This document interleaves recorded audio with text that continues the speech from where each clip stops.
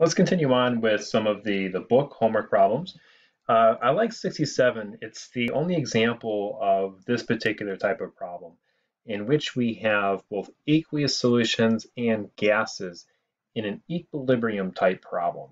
In every other example I have, I can't recall another problem that's actually done this. And normally I got some issues with it, but as long as we understand that's what we're dealing with for our answers, that's fine. We'll just deal. What is the EMF, the E, cell potential, of this cell under standard conditions? All right, so we have to take a look as far as who we're dealing with. Iron is going from a 2 to a 3, so it's losing an electron. And oxygen is going from a 0 to a 2 minus, it's gaining electrons. That's what's going on. So we'll write out these little cell potentials. 2, as far as what's actually reductions. So this may not make sense as far as what the equation looks like, but we always write these up in regards to reduction potentials that you're going to find in the book or any resource for that matter. 0.771, it's positive. And then I can take a look for oxygen. And just to make this go, it's always listed as regards to in a acidic solution. It'll come. Give me a second. And it forms water. And its cell potential is positive 1.23. And based upon how this reaction is actually going, who's gaining and who's losing, this is going to be losing an electron, which is oxidation, so that'll take place at the anode. And this would therefore be taking place at the cathode. So if I want to get the cell potential for this, it's going to be the positive. And again, if it's spontaneous, it always needs to be the more positive value first. Otherwise, it's going to be negative, and that's not spontaneous. So 1.23 minus 0.771 is equal to positive 0.459 volts. There it is. That's the write-up for it.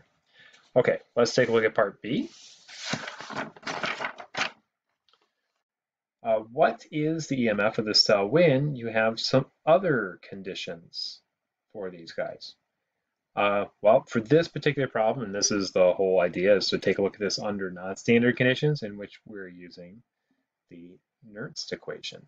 So we are going to bring in the information we had previously. So E standard is 0.459 volts minus, this is a standard value,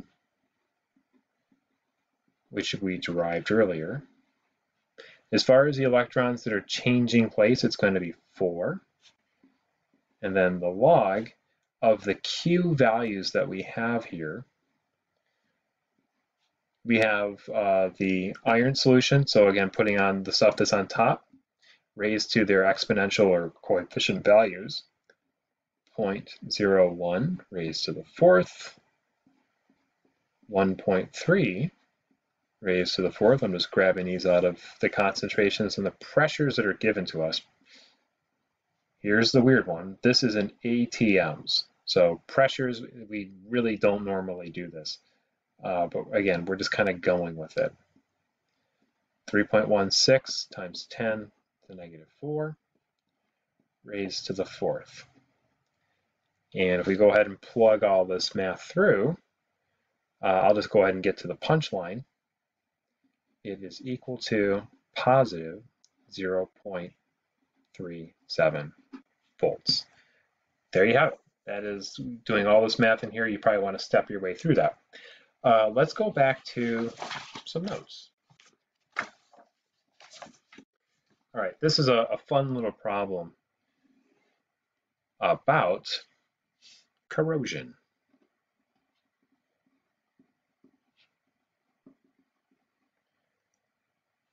For this, we will state that oxygen is a good, wait for it,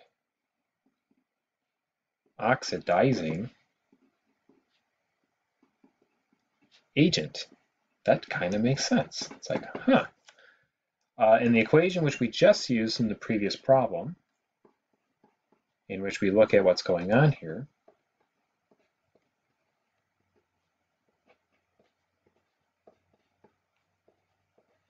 and again, its cell potential is positive 1.23. So again, in regards to being reduction potential, this would be rather high on the list.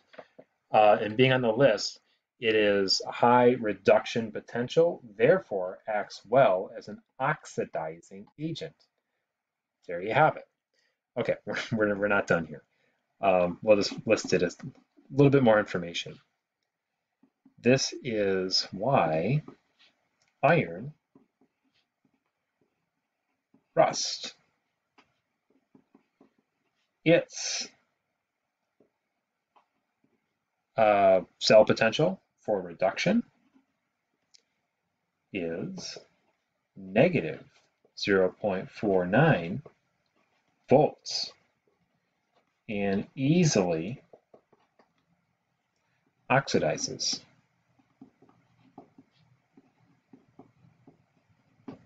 So when you're putting it into an equation, remember the more positive value comes first in a spontaneous reaction. So you have this positive value minus a negative value. You get a very positive result, meaning it's spontaneous. It happens, which is why solid metallic iron with a value, oxidation value of 0, it goes through this process very, very well as far as losing electrons. Okay. Now, this also helps us explain something called a sacrificial anode. This is pretty cool. Sacrificial anode helps us understand why battleships that are made of iron, why don't they just corrode and rust away? Because, of course, oxygen's present in the water, it's in the air. Metal, we know, does corrode iron. Same thing if you put a metal pipe in the ground. If you ever just lower a metal pipe in the ground, you find it years later, it's all rusted. How do you prevent that from rusting when you have very important iron pipes in the ground and you don't want them to corrode? You have to attach it, connect it to something else that will corrode instead. And many times you use something like magnesium. Dogs are barking, sorry. Magnesium plus 2 electrons will turn into magnesium metal, and that has a reduction potential of negative 2.37, which is even larger than what we had for iron. So when the two metals are present and oxygen is going to react with one of them, oxygen is going to be gaining electrons, and one of these two is going to be losing electrons. Magnesium by far steps forward, if you will, and acts as the metal that will be reduced, will be oxidized, losing its electrons. It is going to be losing electrons as opposed to iron losing electrons. So it's kind of interesting. The only thing you have to be careful of is you have to make sure you have enough magnesium, because as soon as the magnesium is fully depleted and gone, the reaction will continue, but this time it'll happen with the iron. So you have to make sure you continuously replace the magnesium so that you are always getting the magnesium and not the iron you want to keep. All right, new conversation.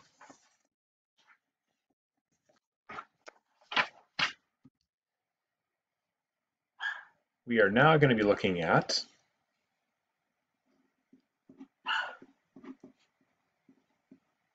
electrolysis. Now, electrolysis is pushing a reaction that is not spontaneous. So we'll actually state that out here. Supplying electricity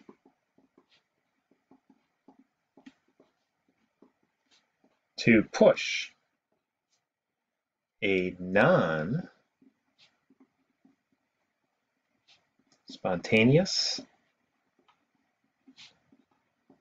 reaction.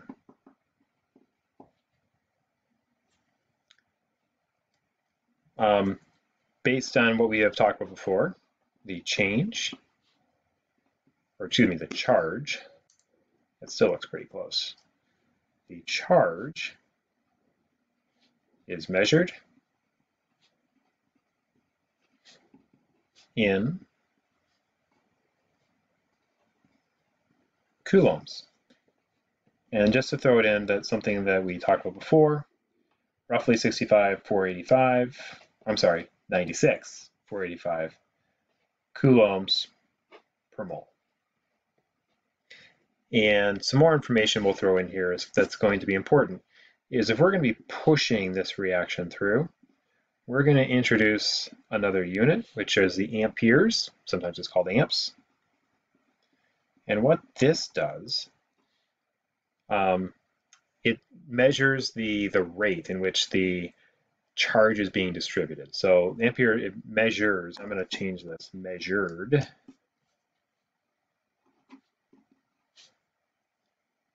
I want to change this still. I don't like the way that sounds. Measures coulombs per second. Or another way of saying it is based on how this charge is being distributed in time, current, which is most commonly how we refer to it. So amps is coulombs per seconds. Another way we can look at this equation is C is equal to A times seconds. So I just kind of rearranged what we had written here just to kind of put in another way we can think of it. Now, if you look in your packet of information, they'll assign different letters to symbolize the charge, the amps, and the seconds. Charge is sometimes listed here as Q. Amps, for some unknown reason, is listed as I. And seconds is listed as time. Again, no good reason for this, but this is kind of how it's set up. All right, we're going to do a problem here in just a moment, but I'll go ahead and pause and we'll start on a new lecture.